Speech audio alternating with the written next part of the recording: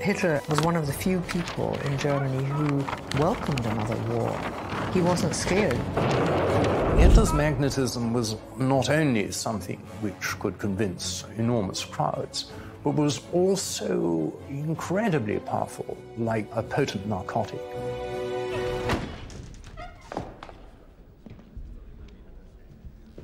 Meine Herren, der Führer!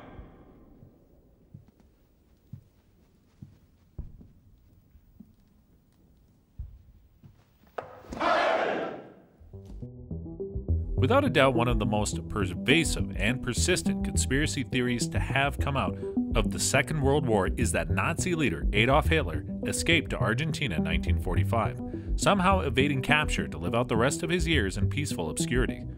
According to the official version of events, Hitler and his wife, Eva Braun, committed suicide in their underground bunker on April 30th, 1945.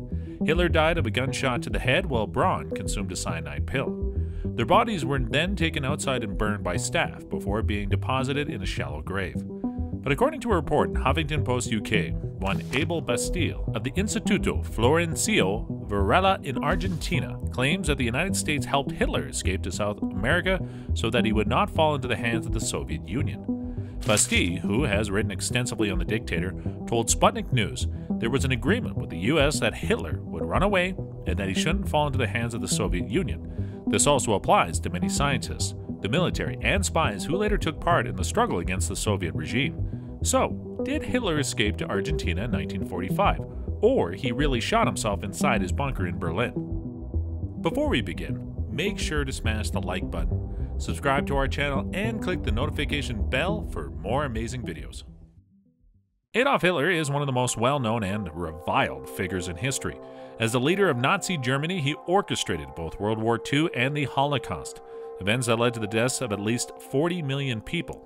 In the ensuing decades, he was the subject of countless books, documentaries, and TV shows. On April 30th, 1945, with the war lost and Soviet troops advancing, Hitler committed suicide in his underground bunker in Berlin, shooting himself. Eva Braun, whom he had recently married, also took her own life. According to Hitler's wishes, their bodies were burned and then buried. At least, that is the widely accepted version of his death. Almost immediately, conspiracy theories began, thanks in part to the Soviets. They initially claimed that they were unable to confirm that Hitler was dead, and later spread rumors that he was alive and being protected by the West. When pressured by U.S. press Harry Truman, Soviet leader Joseph Stalin stated that he did not know Hitler's fate. According to later reports, however, the Soviets recovered his burnt remains, which were identified through dental records.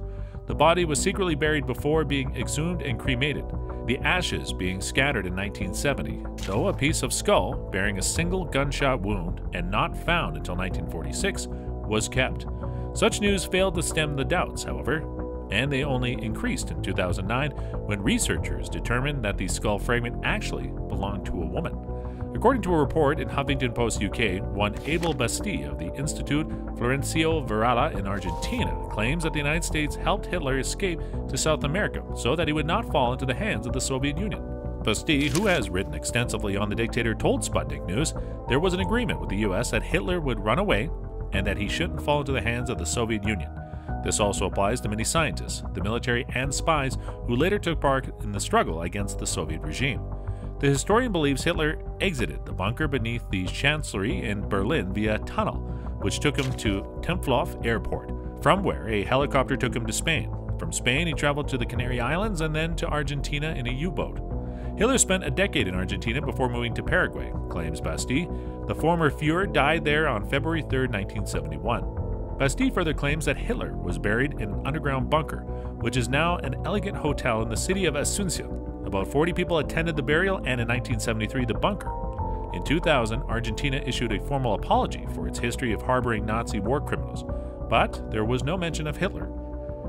In April 2018, the English publication of the memoirs of a Russian interpreter revealed how she had been entrusted with a set of teeth in 1945 and tasked with cross-checking them against the dictator's dental records. They matched, and have remained in Russian hands ever since, the Telegraph reported.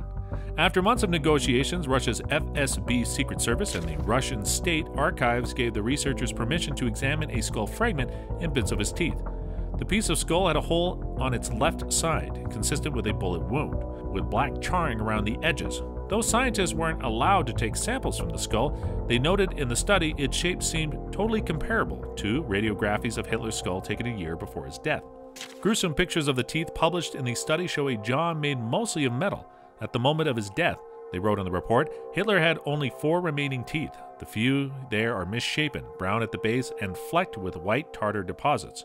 The analysis corroborated frequently cited claims that Hitler was a vegetarian, but could not conclusively prove whether he took cyanide before the gunshot.